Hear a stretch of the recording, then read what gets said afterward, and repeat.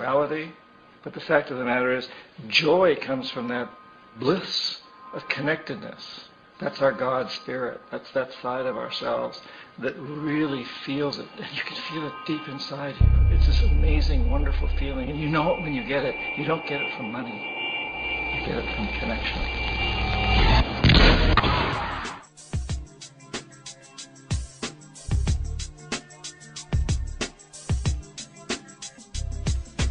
Timing is everything.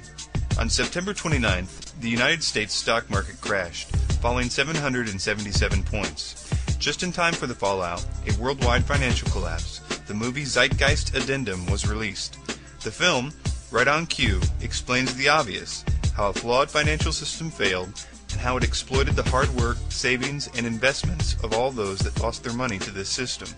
It simultaneously heaps the blame on free markets and religion, while calling for a global shift in consciousness. This new paradigm is, of course, an old paradigm. It's an open call for socialism.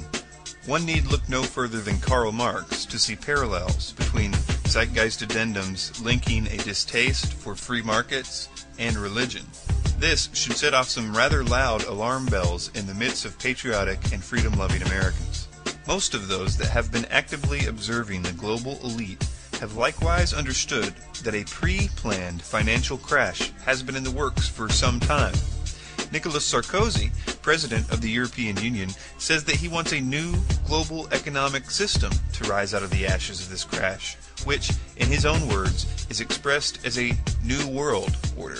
Zeitgeist Addendum seems to further the cause of this new world order neo-socialist paradigm, with American politicians and representatives ignoring the masses and passing off the debt of banks onto the general public. One can see the seeds of a new world socialism emerging right here in America. It's no coincidence that just as the New World Order begins implementing Marxist thought in so-called free countries, Zeitgeist Addendum shows up to incite the masses in a global call for Marxism. If one should prefer to save 2 hours and skip watching Zeitgeist Addendum, its proposals are clearly spelled out in a relatively unknown book entitled The Externalization of the Hierarchy, written by Alice Bailey in 1934. Bailey claimed to have channeled an ascended master known as the Tibetan or Dijwa Kul, who supposedly penned the book through her. Bailey was also the founder of the Theosophical Lucifer Trust, later changed to Lucius Trust. Please note that the solution to the faltering global economy offered by Zeitgeist Addendum is the Venus Project. Venus, also known as the morning star, is synonymous with the term Lucifer. Some highlights from Bailey's The Externalization of the Hierarchy include the following. The problem of money will have to be faced.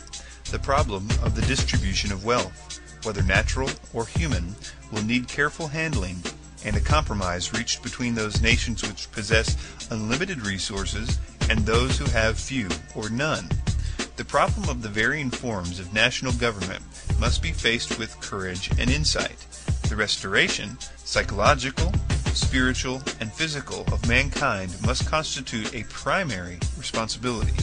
The sense of security must be put on a firm basis, the basis of a right relationship, and not the basis of force. Men must feel secure because they are seeking to develop international goodwill. Bailey's externalization of the hierarchy also includes specifics as to the nature of the New World Order, and the following are just some of the links between Bailey's work and Zeitgeist Addendum. The New World Order will recognize that the produce of the world, the natural resources of the planet and its riches, belong to no one nation, but should be shared by all. There will be no nations under the category haves and others under the opposite category.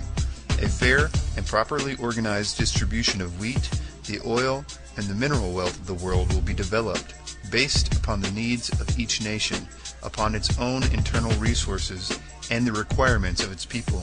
All this will be worked out in relation to the whole. The New World Order will be founded on the recognition that all men are equal in origin and goal, but that all are at different stages of evolutionary development, that personal integrity, intelligence, vision, and experience, plus a marked goodwill, should indicate leadership. The domination of the proletariat over the aristocracy and the bourgeoisie, as in Russia, or the domination of an entrenched aristocracy over the proletariat and middle classes, as has been until lately the case in Great Britain, must disappear. The control of labor by capital, or the control of capital by labor, must also go. In the New World Order, the governing body in any nation should be composed of those who work for the greatest good of the greatest number. The New World Order will be founded on an active sense of responsibility. The rule will be all for one and one for all. This attitude among nations will have to be developed. It is not yet present. In the preparatory period for the New World Order, there will be a steady and regulated disarmament. It will not be optional. No nation will be permitted to produce and organize any equipment for the destructive purposes or to infringe on the security of any other nation. One of the first tasks of any future peace conference will be to regulate this matter and gradually see to the disarming of the nations. The Venus Project, founded by Jacques Fresco, upon first glance it appears similar to one of the multitude of ill-fated hippie communes of the 1960s, but upon further study, it too is rooted in the same New World Order, occult, theosophical belief structure. Quoting from their website, one of the basic premises of the Venus Project is that we work towards having all of the Earth's resources as the common heritage of all the world's people. Anything less will simply result in a continuation of the same catalog of problems inherent in the present system. This is exactly what Bailey wrote in The Externalization of the Hierarchy. The links between the Venus Project and the essence of secret societies does, however, run even deeper than a call for communistic sharing of world resources. 33rd degree Masonic author Manly P. Hall said of America's link to the New Atlantis, "The New Atlantis sets forth an ideal government of the earth. It foretells that day when in the midst of men there shall rise up a vast institution composed of the philosophic elect, an order of illumined men band together for the purpose of investigating the laws of life and the mysteries of the universe. The age of boundaries is closing, and we are approaching a nobler era when nations shall be no more, when the lines of race and caste shall be wiped out, when the whole earth shall be under one order, one government, one administrative body." Manly P. Hall, alongside Rosicrucians like Francis Bacon, clearly defined the New World Order's drive to recreate Atlantis, and this theme clearly resurfaces in Fresco's architecture, specifically his circular city. The circular city image is one that is notably comparable to artistic versions of Atlantis based on Plato's descriptions of the sunken city.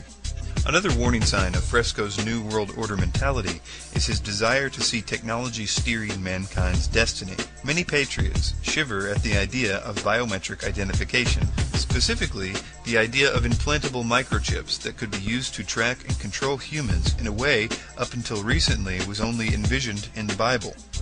Fresco's vision for the future of humanity goes well beyond that of a simple microchip implant. He foresees humanity needing to merge with machine or else risk de-evolution. He says, when biological technology becomes further advanced, human beings as we know them will become a modified species. If we as human beings fail to include the possibility of this development in our overall social evolution, we will witness the decline of our species. These are not mere coincidences.